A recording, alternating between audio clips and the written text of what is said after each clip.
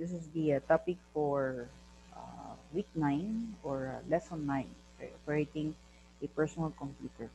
To give you an overview of this lesson or of this module, no?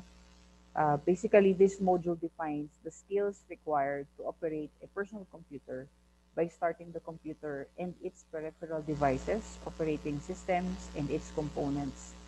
Work with files and folders, starting and closing programs, saving and printing work, and shutting down the unit. So basically, um, uh, you will know how to operate a desktop, a computer, and you will learn um, the different peripheral devices, how to arrange and customize the desktop or the window setting, okay?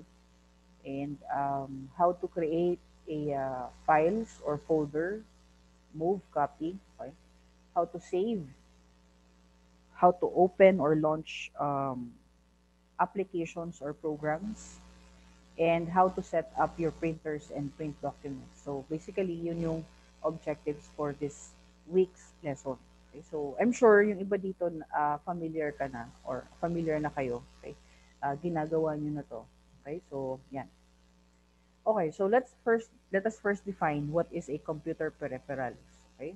Computer peripherals are devices found inside or outside the computer which are used for input and output. So basically, pag sinabi nating peripherals, this refers to any um, input or output devices connected to your computer. It can be wired, ibig sabihin uh, kinoconnect natin siya sa ating mga ports wired, so may cable, or it can be a wireless devices. So paano ba yung wireless? Pwede tayong mag-connect via the local area network or sorry, Wi-Fi, okay? And pwede rin via Bluetooth. Okay? Now there are printers no na pwede tayong mag-print ng documents kung mayroon tayong Bluetooth, okay? Or naka-enable yung Wi-Fi. So may mga printers na ganun, okay? And if you want to replace these devices, you can easily connect and disconnect them. Now, anong pagkakaiba ng computer peripheral sa parts na meron tayo sa isang desktop or laptop? Okay? Ito ay hindi part ng core ng computers. Pag sinabi natin core computers, this refers to the memory, the CPU, okay, the LAN port, okay, iba yon, iba siya sa peripherals. Pag sinabi natin peripherals, we have different types. Okay, so we have the input devices. So ang example ng input devices na peripherals, computer peripherals are your mouse, keyboard, wherein we use it to input text, numbers, okay, or alphanumeric characters, yan. And keyboard, the mouse, we use it to click, drag, move an icon, a file, or a folder. Okay. So, input devices. Pag sinabi natin input, the computer accepts data from the devices or the peripherals. However, pag sinabi natin output devices, okay, this refers to your monitor, your printer, okay, wherein it is the opposite of the input devices. So basically, output devices, it displays, no, display figures, videos, yan, okay? Produce printed document, yan, okay? So they're used to extract, test images, and even sound from the computers. Ibig sabihin, your speaker is an example of an output devices. And same with the projector wherein it displays images or videos or even sound and videos. Okay, so these are examples of output devices. Now, another kind of computer peripherals is your input-output devices. Input/output devices. Okay? Ibig sabihin, it can perform both the input and then the output. Anong mga example nito? Yung mga, say for example, your smartphones. So, yung smartphones natin na touch screen, okay? Pwede tayong mag-tap, pwede tayong mag-input sa screen, and at the same time, it displays the images, the text, okay, even the videos, no, sa ating laptop. So That's why sinasabing input and then at the same time output devices. And some of the laptop na may touchscreen na features.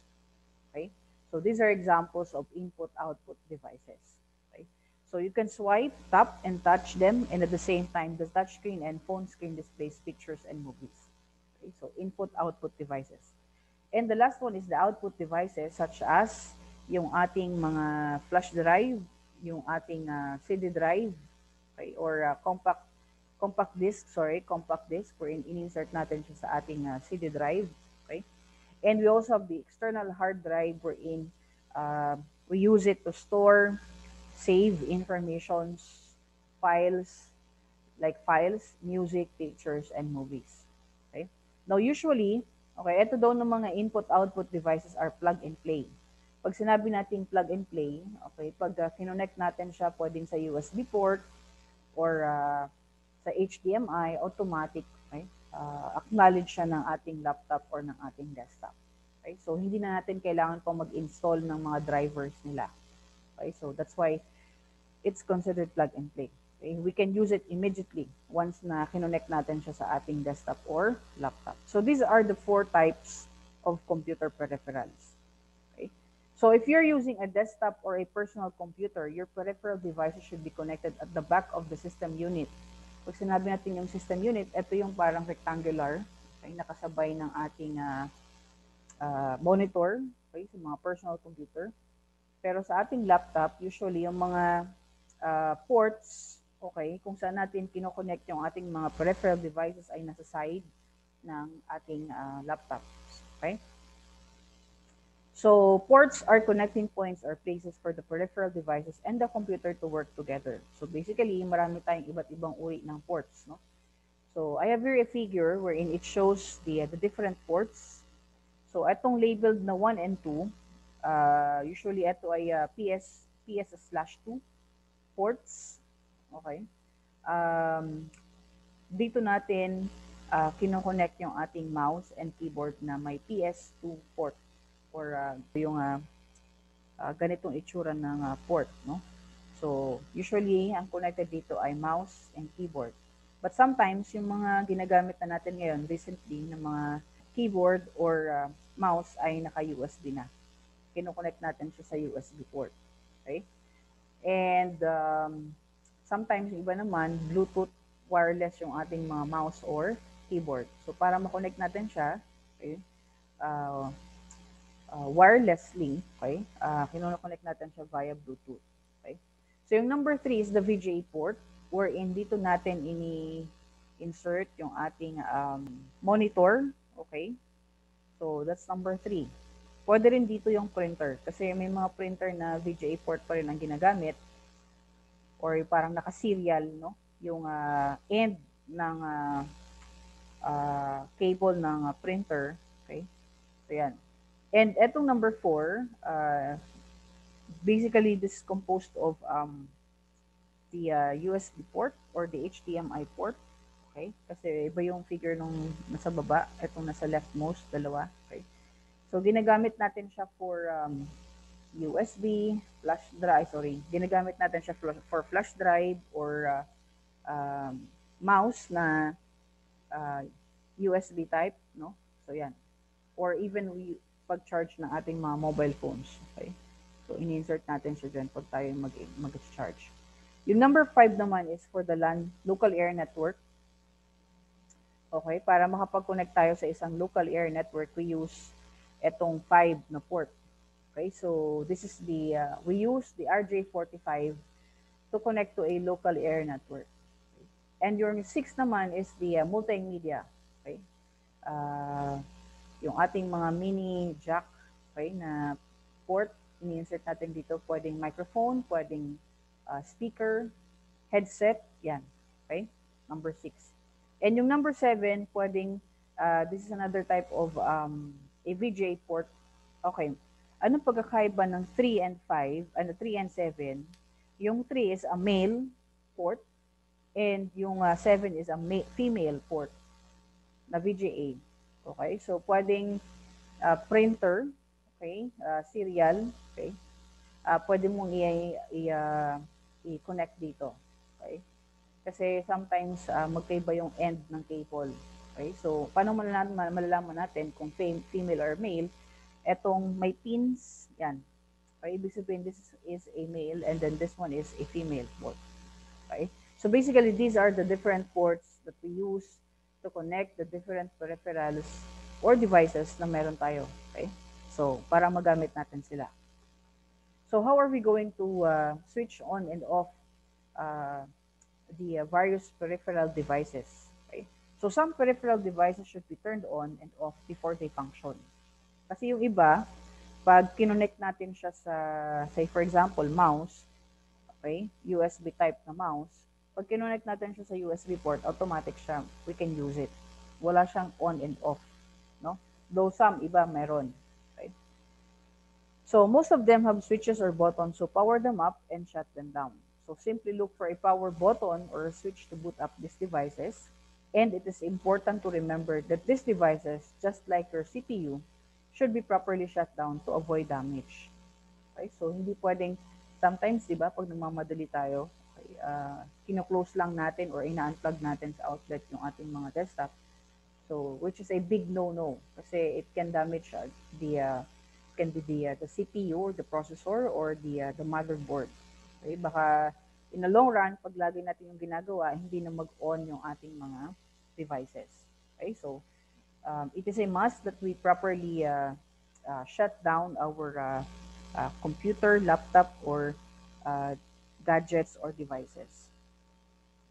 Okay, so how are we going to know, okay, paano ba natin malalaman kung ano yung mga devices na connected sa ating computer? Kasi sometimes, di ba, say for example, nag-connect tayo ng mouse. Ngayon, yung mouse pala natin, low bat. Kasi there are USB type na mouse, okay, na yung mga USB type, okay, they are, kumbaga yung power nila ay galing sa laptop. Okay?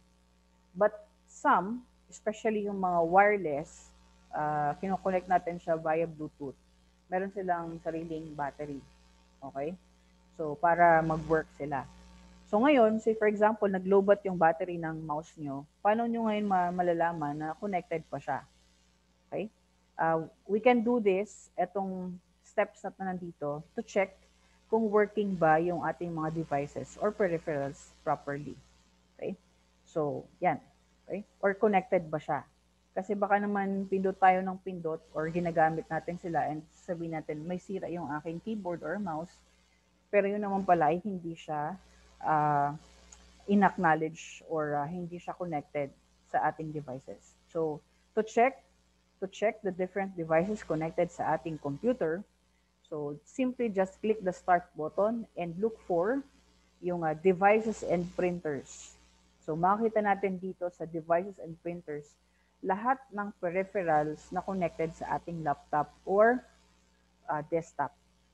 Okay? Or sa ating personal computer. So sa figure na to, nung chinek, no, ang makikita dito na devices ay merong mouse and at the same time merong external drive. Okay? So connected siya. So, ibig sabihin, connected itong mga devices nito sa laptop or desktop. Okay? So, next is how to properly log in and log out. Okay? So, to start or boot up your computer properly, follow these steps. Okay? Check if the computer is connected to a power supply or an electrical outlet. So, sometimes, no, especially pag marami tayong user ng ating desktop sa bahay, yung iba, ina-unplug, tapos nung tayo nagagamit, ino-on natin, yun pala, hindi gumagana. So, pala natin sira siya. Yun pala, hindi lang naka-plug yung socket or yung saksakan dun sa outlet. No? So, we have to check, no, first kung naka-on ba yung ating AVR or connected ba yung ating computer sa electrical outlet. Okay? And then make sure that all the peripherals needed are connected to computer. So connected ba yung ating keyboard sa ports? Okay, kung yan man ay USB or PS2. Connected ba yung ating mouse? Okay.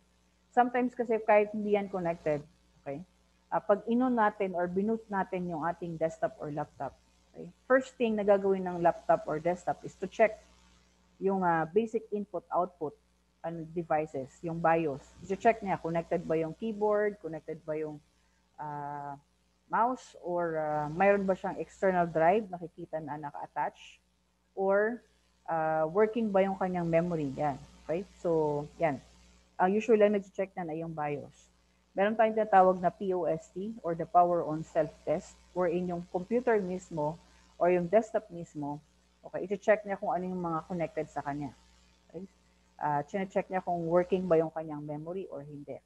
Sometimes may maririnig tayong beep, okay? So, beep, yan, usually. Ibig sabihin that's a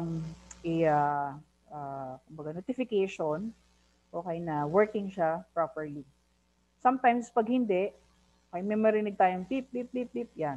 Ibig sabihin, pwedeng may sira siya. Depende sa number of beeps na napoproduce. Okay? So, paano yun nalalaman? Depende rin sa uh, uh, manufacturer ng BIOS mo. Kasi pwedeng Megatrend, pwedeng AMI, different BIOS manufacturer, yung mga BIOS, okay? Or Phoenix, meron silang tawag dito. Say for example, pag may sira yung inyong memory, may magpuproduce siya ng 3 bit. Yan. Ibig sabihin, may sira yung memory nyo. Okay, so yun usually. Okay? So how to properly log in, log out. So check first kung connected yung inyong computer sa electrical outlet, and make sure na lahat ng peripheral devices ay connected. Yung monitor nyo connected kasi baka naman switch nyo yung power button, walang nagdi-display. Pwedeng hindi siya naka-properly connected sa outlet din. Okay? Or baka naman naka-dim, naka-dark yung brightness. So check tayo ng check. Okay? Hindi naman natin makita yung pala naka-dim. Okay? May mga ganon situation. Okay? So we have to look for the power button. So I have here 3 icons or representation, graphical representations of a power button. So anong common dito sa tatlong to? Meron siyang circle and then 1. Ito, circle and then 1, circle and then 1. Wherein, it denotes, pag power button, 1 is on, 0 for off. That's why ganun yung symbol niya. No? So malalaman ka agad natin, okay, ito yung switch button. 1 for on, 0 for off. That's why yun yung kanyang symbol. No? Yan. So press the power button and wait for the computer to boot up or start. Now, kung meron kayong nilagay na password, you have to enter your password and then click the login. Kung wala naman kayong nilagay na password, automatic naman siyang mag-load. Okay? Ibig sabihin, automatic mag-start yung inyong computer. Okay? So, that's how to properly log in and log out. I'm sure na-experience nyo na to. Okay? So, paano naman tayo magla-log out? Okay, so magkaiba ang log out or log off sa turn off or shutdown, sorry. Okay? Ang log off or log out, ibig sabihin, maraming tawag dito, user sa inyong computer. Or pwedeng isa lang yung user, admin lang, pero gusto mong naka-close yung inyong kumbaga Windows desktop. Okay? Parang pag nag-click siya ng any keyboard or even pag minove niya yung mouse, okay, magre-require siya ng password kung merong password. So that's the importance of a logout. Hindi mo magagamit yung desktop automatically. Okay? So how are we going to log off our computer? So first is we have to click the start button. So alin ba yung start button? Etong may Windows na logo sa lower left most. Yan. And then click the arrow beside the shutdown, and then makikita natin dito yung log off, switch user, lock, restart, sleep, hibernate. So anong pagkakaiba-iba nito? Switch user, as I mentioned kanina, pag marami kayong create na profile account sa inyong desktop or laptop. Okay, so meron tayong admin, meron tayong pwede kayong create ng guest and another account. Okay, para kumbaga anong purpose ng mga iba't ibang accounts? Para yung mga files mo, ikaw lang maka-access. Okay? So, yan. So, switch off, log off is for you to, this is actually shut down the computer. lock if you want to lock the computer, and then pag nag-click kayo ng any keys sa keyboard nyo or click sa mouse, magre-require siya ng password. Restart, that is to restart. Sleep, ibig sabihin, it's similar to shutdown or log out log out. But ang pagkakaiba ng sleep sa log out is that yung sleep, pag pag nag-press kayo ng keys sa keyboard nyo, okay, mag-on automatic. Unlike pag naka-off talaga yung inyong computer, you have to press the power button. Okay? So, sleep and hibernate is similar sila. Okay? So, sabi dito, if you leave any open programs, your computer will automatically close them for you. So, importante na i-save natin yung ating mga ginagawa, be it in the Word document or any thing that we are doing. Otherwise, mawawala yung ating ginawa. Okay? So, okay, operating system. So, before we go to the technical side, okay, let's first think of ano ba yung etong let's take time to ponder on the following. Okay? So, sabi dito, what is a body without a heart? Diba importante yung heart sa ating katawan? Same with yung lead sa pencil. Kung walang lead, paano siya magiging pencil? Or hindi siya makakapagsulat, no? So, definitely, without this, no, they would not function and they would not work. Now, same din sa isang computer. We need the operating system, okay? Because the operating system or the OS is an essential part of the computer. So, we need the operating system, okay? So, it acts as the middleman between the hardware and the software, actually, or the application. Okay? So, hindi lang basta-basta nag-work ang isang gadgets, devices, laptop, or desktop just by the hardware alone. Kailangan niya ng operating system. Just like our mobile phones. Kung Android user ka, okay, kailangan mo ng Android na operating system. Kung ikaw ay iPhone user, kailangan mo ng iOS. Okay? And then, saka lang tayo makakapag-install ng iba't ibang applications or programs na kailangan natin. Okay? So, that's why it is a middleman. Okay? Di ba para ma-access natin yung Facebook, kailangan natin i-install yung application na Facebook. Pero hindi natin ma-access yung Facebook kung walang operating system. Okay? So, that's why tinatawag siyang middleman. Okay? So, yan. So, we have different types of, or I have here the list of some of the most popular operating systems. So, for personal computer, we usually use Windows 10, 8, okay? Yung 7, Windows 7, ito ay hindi na supported ng Microsoft. Pag sinabing hindi na supported, hindi na siya nagbibigay ng updates. Okay? Now, importante yung update sa ating mga computer or laptop because included doon yung mga pag-fix ng bugs, okay? Mga updates regarding malicious application or software, antivirus. That's how we protect, okay, our applications or our laptop. Okay? Kailangan nating i-update ang ating mga computer. So the latest na operating system ngayon is Windows 10. Okay? Windows 7 is actually hindi na supported ng Microsoft. Same with Microsoft XP. Actually, marami ng version, no? Merong Microsoft ME or Millennium, merong XP, okay? Merong Microsoft Vista, okay? At bawat operating system version, meron pa siyang classification like Windows 10 Home Edition, Windows 10 Enterprise Edition, or Windows 10 Professional Edition. So maraming classifications. Depende sa requirements ng user. Okay?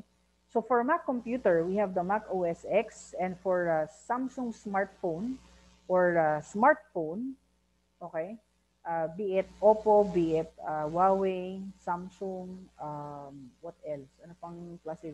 Alcatel, okay? They're using Android.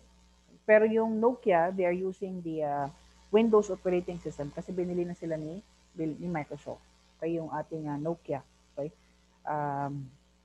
Ang operating system ng kanilang smartphone is Microsoft. Okay? Windows, sorry. So yan. So for iPhone or iPad, we have the iOS. So these are examples of um, most popular operating system ngayon na meron tayo. Okay? Okay, so each type of operating system is designed differently to accomplish their task. Okay? So, yes, even handheld devices like smartphones, tablets, okay, ay meron silang OS or operating system designed for faster launching of programs. So, meron siyang four components: the hardware, the operating system itself, the application program, and the user. So, these are the four major components of the operating system. Okay. So, how are we going to check, no? How are we going to verify what operating system installed in our computer?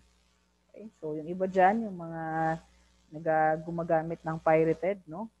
So, beware, no? Kasi, um, sometimes, uh, hindi kayo, one of the disadvantage ng paggamit ng pirated operating system is that syempre, hindi siya legitimate.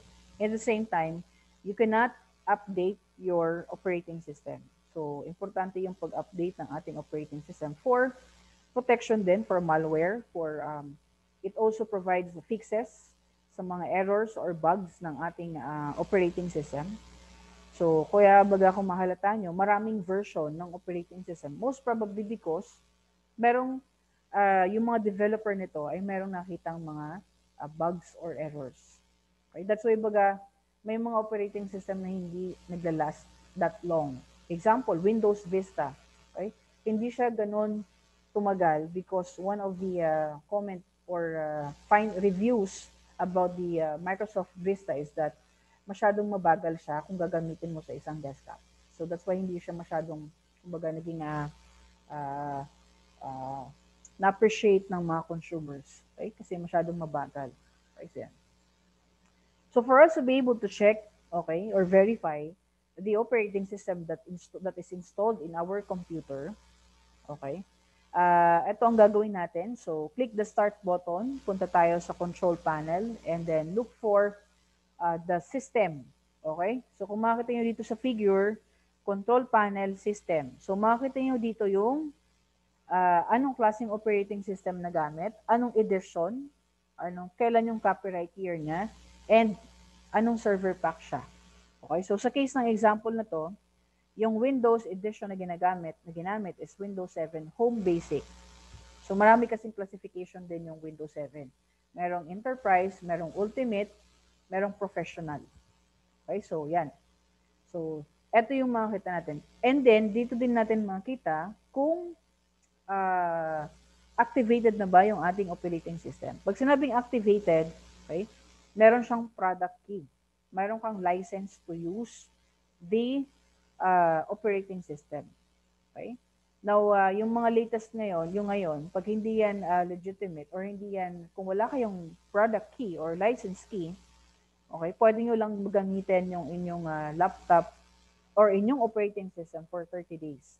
Otherwise, hindi nyo na magagamit yung inyong laptop. Okay? Kasi hindi na siya mag-boot. Take note na importante ang operating system para magamit natin ang ating laptop. Okay? So, yan. Importante yung operating system. Okay? Okay, so how are you going to start, save, and close an application program? So, punta lang tayo dun sa start button, and then to launch or open the application or program, we just have to look for the application by typing the name of the application. So for example, gusto mong i-open yung Microsoft Word, so punta kayo sa start button and then dun sa search box, okay, type the application that you wish to start, kagaya ng Word, so yan, and then click it, lalabas siya dyan. Okay? So automatic mag-open yung Microsoft Word. Actually, maraming pamamaraan para ma-open natin or ma-open natin ang isang application or program. Okay, merong shortcuts. Say for example, the Windows na keys sa inyong keyboard and then R, pag kinumbine mo siya, dun sa run command, type nyo lang yung WinWord. WinWord, one word. WinWord. Okay? So, automatic mag-open yung inyong Microsoft Word. So, there are ways, no? Maraming pamamaraan para ma-open natin ng isang applications. But this one is just a, uh, kumbaga, papakita kung paano mag-open ng isang application. Okay? So, how to save naman lahat ng inyong ginagawa sa inyong application or program. So, usually, no, by default, no, para makapag-save tayo, ito yung ginagawa natin. Click File and then choose Save. Or, pwede rin na click File, then choose Save As. To save it with a new name or in a different format. So, ano pagkakaiba ng save sa Save As? Yung save, okay, automatic. Pag mayroon ng file name, yung inyong, say for example, Word document, Excel, or PowerPoint, pag mayroon na siyang file name at click niyo yung save, any changes na ginawa nyo, isi-save niya automatic. Okay? Yung save as is that, ginagawa siya para i-rename natin yung file or application or yung document na ginagawa natin. Okay? That's one way to rename the a file, no? Doon sa application na yon, save as usually. So yan ang pagkakaiba ng save sa save as. Okay? Pero doon sa save kasi, pag first time mo siyang ginawa, okay? Say for example, nag-open ka ng Word document, first time mong inopen siya, hindi ka pa naglalagay ng file name. Hindi mo pa siya pinapangalanan. Okay? Pag click mo yung save, magre-require siya ng file name doon sa ginagawa mo. Pero pag mayroon siyang file name, pag click mo yung save, any changes na ginawa mo doon sa document is automatic na i-save. Pero sa save as, pag palagi mong pinipili or choose yung save as, automatic magre-require siya ng new name. Or pwedeng different format. From say for example, .doc, pwedeng .docx, or pwedeng .text. Okay? So yan. Or .pdf. Take note sa ating, yung ating Office 365, yung Microsoft, okay? Office, yung WinWord, okay? Microsoft Word, we can save a PDF file, okay? Kahit wala tayong Adobe Reader, pwede tayong mag-save ng PDF. Pipiliin lang natin doon yung sa options yung PDF, okay? So that's why sabi dito, in a different format, okay? So, yan. And another way to save, okay, your work sa isang application is we can just press the Control S sa ating keyboard.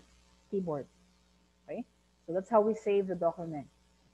And how to close the application or the program, just click the close button and then click File, then Close, or simply press Alt F4. So we have three ways. Click lang natin yung X sa upper rightmost corner ng ating Windows. Okay? And then another way is click File and then click Close. Or simply just press Alt F4. So we have three ways para ma-close natin ang isang program or application. Okay? So, updating and upgrading the application or programs. No, importante yung pag-update or pag-upgrade ng ating mga application.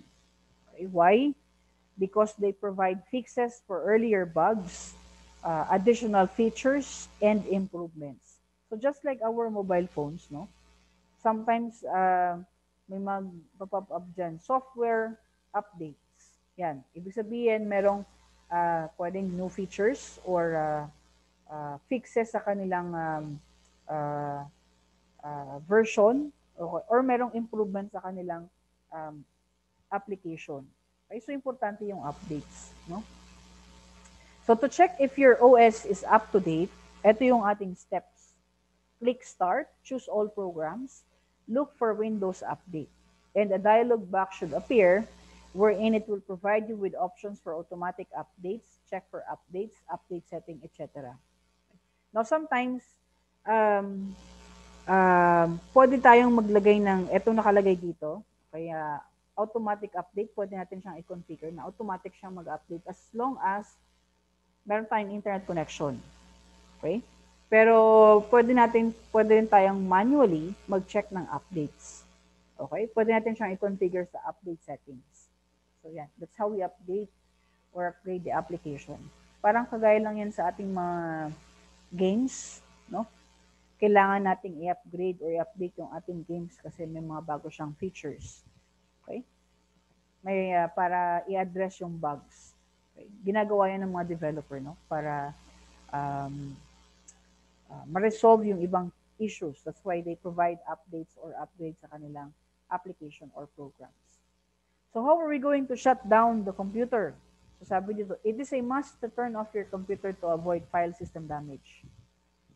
So hindi pwede na basta-basta lang natin i-unplug yung ating mga laptop or i-close yung ating laptop or i-unplug yung ating mga desktop. Okay? Pwedeng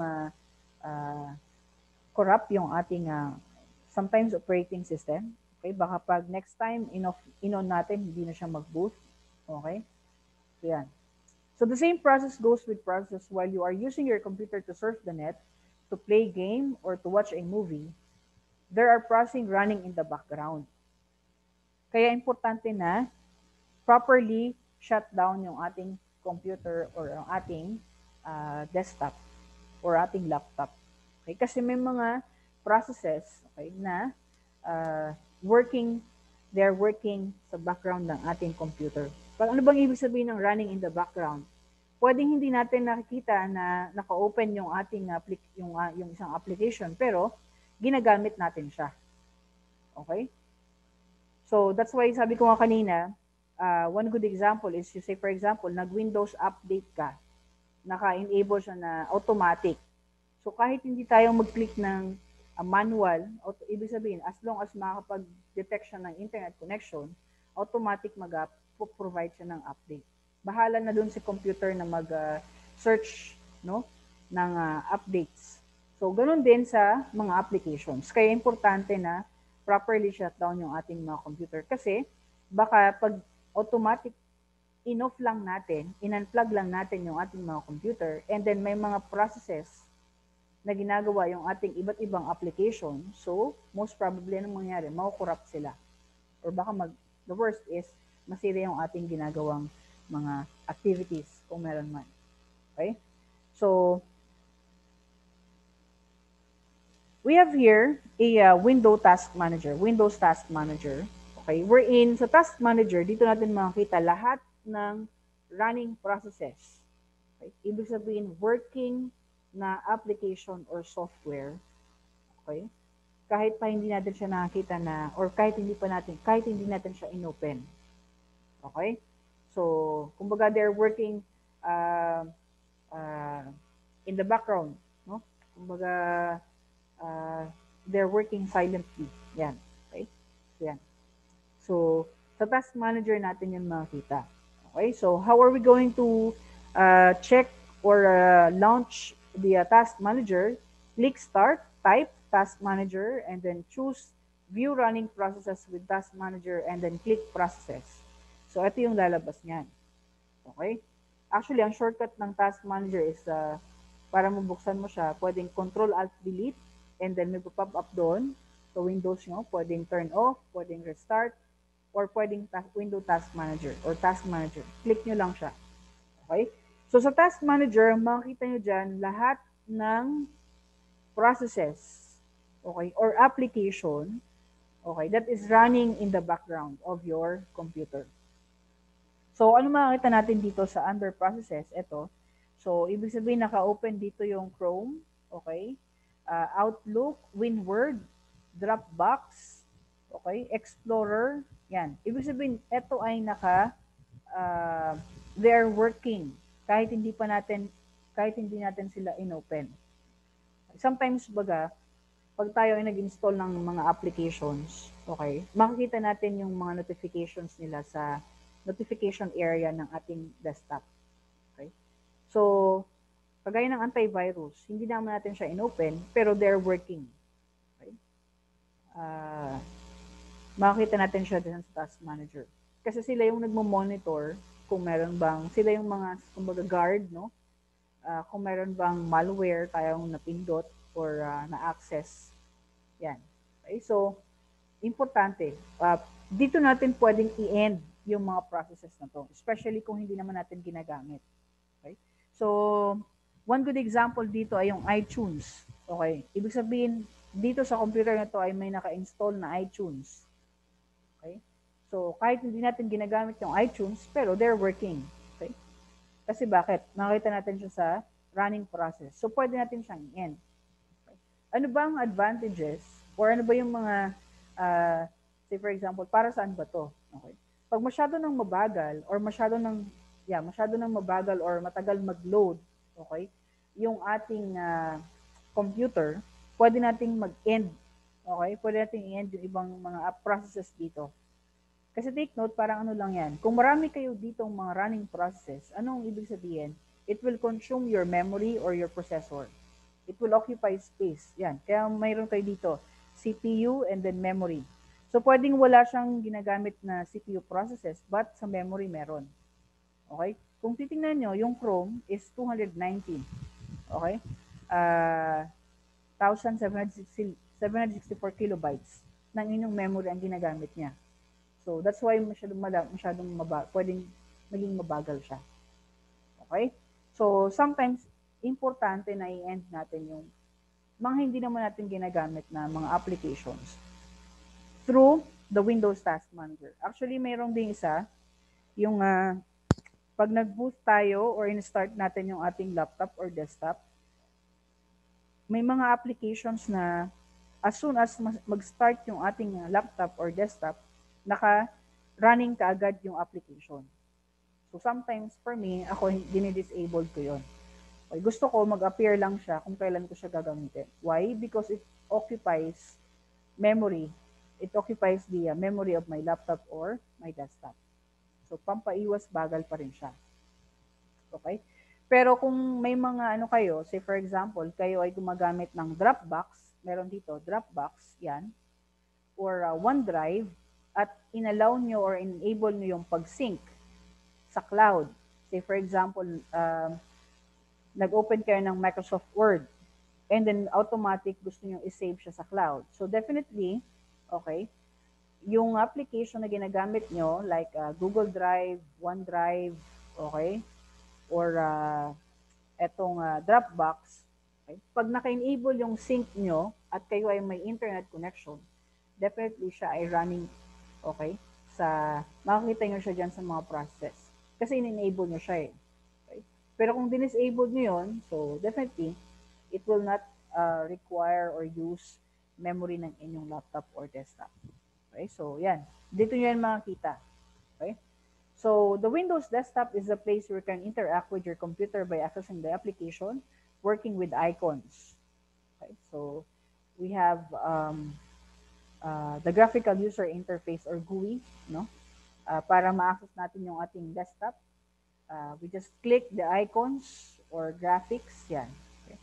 So, makikita na natin sa desktop yung notification for date, time, battery, status, and internet connections. So, eto siya. Okay? So, yung 1 is the desktop wallpaper. So, pwede natin palitan to. Okay? Yung icons, depende. Most applications, meron silang shortcut icons para mas madali nating magamit or ma-launch or ma-open yung ating mga applications. Okay? Kaysa pupunta pa tayo dun sa start and then program and then hahanapin natin yung application. So, that's why some applications, automatic meron siyang shortcut icons. Okay? Para mas accessible siya, mas madaling hanapin. Okay? So we also have the start button and then the taskbar. Dito natin makikita lahat ng mga applications na currently ginagamit natin. Currently naka-open. And sa notification, makikita natin dito yung internet connection, connected ba tayo sa Wi-Fi, yung date, yung status ng ating antivirus, Windows update, okay? Windows Defender yan. Diyan natin makita lahat. Okay? Sa notification area. Okay, so we also have the Windows Help Functions. Na yung Windows Help Functions, ginagamit natin to search for, say for example, may nakalimutan tayo. Paano ba mag-search sa internet? How to access Internet Explorer? Okay? We can search that, okay, dito sa Windows Help Function ng Microsoft. Okay? So, siya ay offline, ibig sabihin kahit pa kahit pa hindi tayo connected sa internet, we can use it. No? Para pag may nahirapan tayo or hindi tayo nakuhang, hindi natin ma-configure, okay, we can search dito sa Windows Help Functions. Okay, so paano ba natin to ila-launch? Paano ba natin to i-open? Click lang natin yung start and then type help and then click the help and support na text or uh, options doon. Or pwede rin na press F1 sa ating keyboard. Okay? So how are we going to manipulate files and folders? Now, Windows have different file types for different media.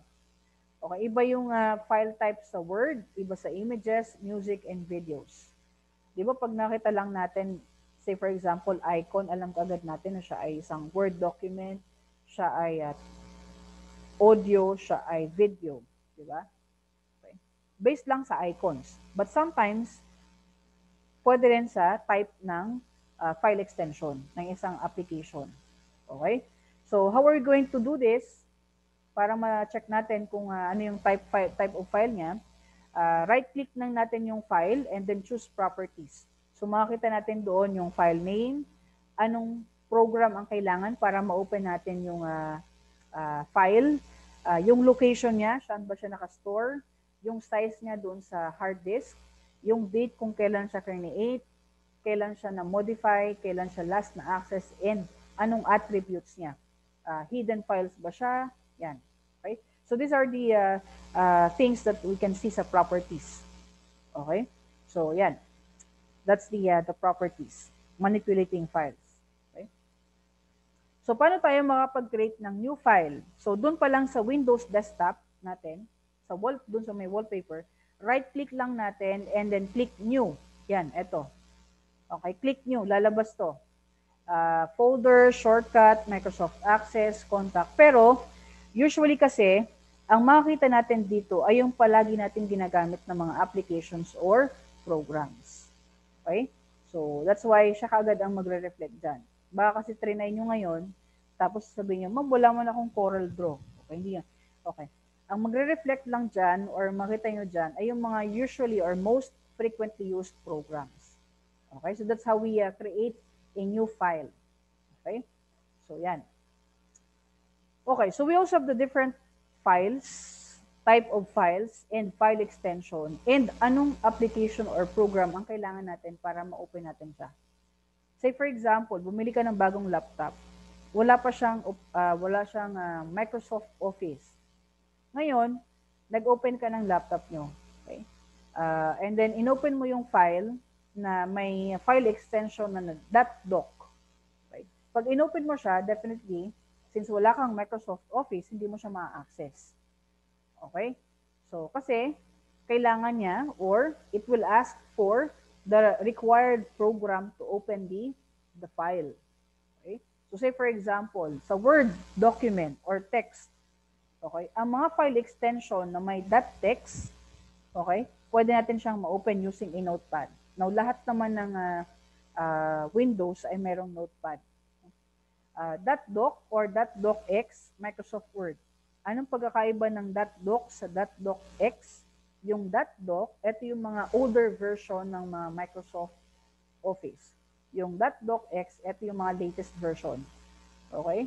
So yan. .pdf, ibig sabihin, para ma-open natin siya, kailangan natin ng Adobe PDF Reader. Okay?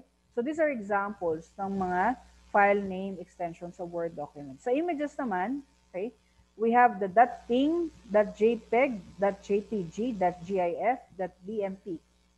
So anong mga applications ang dapat natin gamitin para ma-access natin to? So we have the Windows Photo Viewer, MS Paint, Adobe Photoshop, Windows Photo, or sometimes your browser can view it or will allow you to open, okay, the file. Okay. The sounds, okay, yung mga file extension na .wav, .mp3, .midi, .mp4, okay, para ma-open natin siya, kailangan natin ng Windows Player or VLC. Same din sa videos or movies. Okay, kailangan natin ng mga Windows Media Player or VLC player. Okay? Okay, so, okay, so, other file type, .psd, okay, kung kayo ay gumagamit ng Adobe Photoshop, pag nag-save kayo nun, okay, ang file extension niya ay .psd. Okay? Yung mga .html naman, we can open it, okay, using a text editor kagaya ng Notepad or Notepad++. Kung kayo ay nagko-code na for mga HTML, no? We also have the browser para ma-view natin kung ano yung laman ng isang .html file. Ano bang example ng mga browser? We have Chrome, Mozilla, Safari. We also have Internet Explorer or yung Edge natin ngayon. Okay? So yan. And, okay, so we also have the .rar, .zip.iso. Okay? Wherein ito ay mga examples ng file name extension para ibig sabihin, it means that that file is compressed file. Ibig sabihin, di ba, pag masyadong malaki yung isang folder natin, okay, para mas matipid tayo kay sa ating space, no, kinocompress natin siya. So, okay, we can only do that kung meron tayong application. And one of the application to compress or extract a folder is WinRAR or sometimes WinZip. Yan. These are examples of application or programs that compresses or extract files or folders. Okay? So yan. Okay, so how are we going to search the files and informations? So, say for example, nakalimutan mo kung saan mo sinave yung file, okay? Yung mga folders mo sa inyong computer, pwede nating click the start button ng inyong desktop, type keyword on the search box at the bottom. Or pwede rin, click the computer na icon. Type your keyword in the search box at the upper left and then you should be able to see the list, okay, ng result ng lahat ng sinearch ng inyong computer. So basically, we have two means or two ways to search for a file or a folder. Okay? So manipulating the disk. Okay. So disks such as local disk drives, usually C or D, and flash disk or drives can be erased or formatted. Okay? So you will see this option if you right-click on the disk. Okay, pag nag-right-click kayo, say for example, dito sa figure, meron tayo ditong local disk C, local disk D.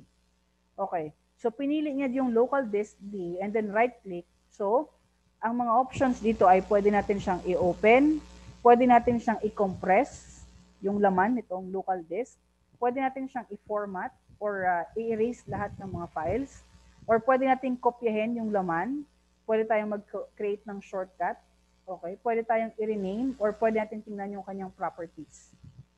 Careful lang sa format. Kasi pag click natin yung format, automatic tatanggalin niya yung content. Okay? So another way para ma-manipulate natin yung disk is, kung makita niyo dito sa figure, meron siyang dalawa. Okay? Dalawang hard disk drives. I'm just not sure kung ito ay external. Yeah. Okay. Ito ay naka-partition. Pag sinabi natin partition, yung isang disk ay hinati sa dalawa. So, anong purpose? Bakit kailangang i-partition? Para i-separate niya kung saan ba naka-install yung kanyang operating system. At the same time, another drive for, say for example, lahat ng mga documents or files na meron siya. Anong purpose nito? Say for example, nakorrupt yung inyong operating system. So, lahat lang na mawawala, okay, ay yung nandito sa local disk. Okay? Pero hindi affected lahat ng files na nandun sa drive D or local disk D. Okay? So another example is, gusto kong i-reformat to. Linisin tong part ng local disk D. Okay lang. Ito lang ang malilinisan. Hindi affected dyan yung local disk C. Okay? So yan ang importansya ng partition. Okay? So partition. Okay? So yan. So how are we going to install, add a new printer? So, para makita natin kung ano ba yung mga printers installed, punta lang tayo sa Start, and then choose Devices and Printers. And then makikita nyo dyan lahat ng listed na printers na meron sa inyong desktop or laptop. So, kung makikita nyo dito sa figure, okay, meron ditong parang naka-check. Yan. Ibig sabihin, yan yung default na printer. Okay? Kasi bakit kailangan i-enable natin or i-click natin yung default na printer? Kasi parang ang dating is, sa dinami-daming makikita connected na printer or installed na printer sa computer, alin dun ang gagamitin ko? Okay? So, yan yung tanong ni computer. So, that's why we have to set a default printer. Okay? So, para mag-add or mag-install ng new printer, so, devices, printers, add a printer, ano ba siya? Local ba siya? Ibig sabihin, connected ba siya sa mga ports nyo or connected siya sa isang network? Okay? Kung siya ay connected sa network, ano ba? Via Bluetooth ba o via wireless? Kung wireless yung inyong printer. Okay? Select use existing port button. Okay, depende. Pwedeng USB port, pwedeng serial port. Kasi yung mga recent ngayon na printer, pwede natin siyang gamitin via USB port. Yung mga old model na printer, connected pa siya via a serial port. Okay? So yan. And then click next and install printer drive. And then may maglalabas dyan na printer wizard. Pag sinabi natin wizard, it's a automatic siya nang mag-guide sa inyo. You just have to click and click and click hanggang sa automatic ma-install nyo yung device or gadgets nyo. And then click finish when you're done. So that's how we add or install a new printer. So ito yung kanina, paano mag-set ng default printer. So para saan yung default printer? It means the printer automatically chosen when you are printing a document. Okay? Kasi sa dinami-daming in-attach nyo na printer sa desktop nyo or laptop, alin doon ang gagamitin ng computer. So we have to set yung default na printer. Okay? So how to set? Click start, choose devices and printers. Under printer and faxes, right-click doon sa printer na gagamitin nyo or napili yung default printer and then click the set as default printer. So that's how we set as the default printer. Parang ano kasi yan, may dalawa kayong printer, Canon and an Epson. Yung isa nawala ng ink, so gagamitin mo Epson na lang. Pero yung naka-default na printer is Canon. So pag ginamit mo yung Epson, definitely hindi siya mag-work. Kailangan nyo muna siyang i-set as default printer para magamit mo yung Epson. Okay? So yan yung purpose ng setting the default printer. Okay, so we also have printing the document. So, okay, palagi dapat pag nag-print tayo ng document, okay, kailangan natin siya munang i-preview. Okay?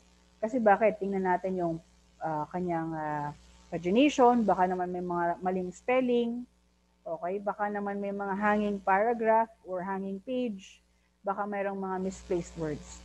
Kasi sometimes, automatic tayo nag-print, Control P and then Enter, nung chinek natin yung documents, ay mali-mali pala. Okay? So we have to what? Preview it first. Okay? So anong makikita sa preview? Okay? So ilang copies? Yan. Okay? So eto. Anong printer ang gagamitin mo? Epson, Canon? Depende sa options. Sa printer options, printer properties, makikita nyo din dito kung colored ba siya, black only ba, yan. Okay, so yan makita mo dyan. And print all pages kung gusto nyo to. Or pwede ba siyang collated? Pag sinabi natin collated, pasunod-sunod. Say for example, meron kayong 10 pages, 1, 2, 3, or 1, 1, 1 muna ang unahin. Depende. Okay? And kung anong klaseng paper ang gagamitin nyo. Okay? Kung ano din yung orientation, siya ba ay naka-landscape, naka-portrait, yan. And yung margins. Okay, so that's how we configure the printer settings. Okay, so that's it.